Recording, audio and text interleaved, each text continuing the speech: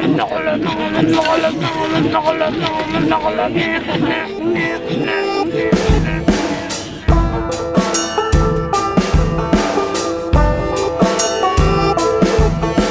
we're here at the Museum of Nature, and the idea is to build 3 kayaks and use these kayaks essentially on students on ice. So we're constructing the kayaks in kind of a public exhibit over the next 2 weeks, and afterwards we'll deconstruct the kayaks, take them all apart, put them in a box, and then put them on the students on ice ship. And there the students will have the opportunity to actually build the kayaks themselves, put the skins on, and then hopefully by the time we get to the Northwest Passage they'll be able to paddle them.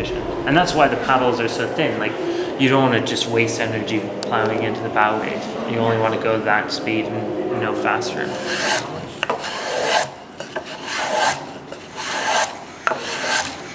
I guess I've always been really interested in kayaks from Greenland. I've done a bunch of trips in Greenland, and I was really impressed at how culturally important the kayaks were for the people there. When I got back from Greenland, I put together a 2-month expedition and then put together a team. We built 4 kayaks and paddled across southern Baffin Island.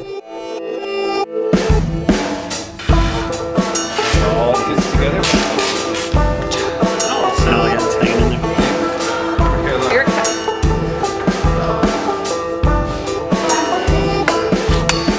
I feel like Inuit people have given so much culturally to Canada.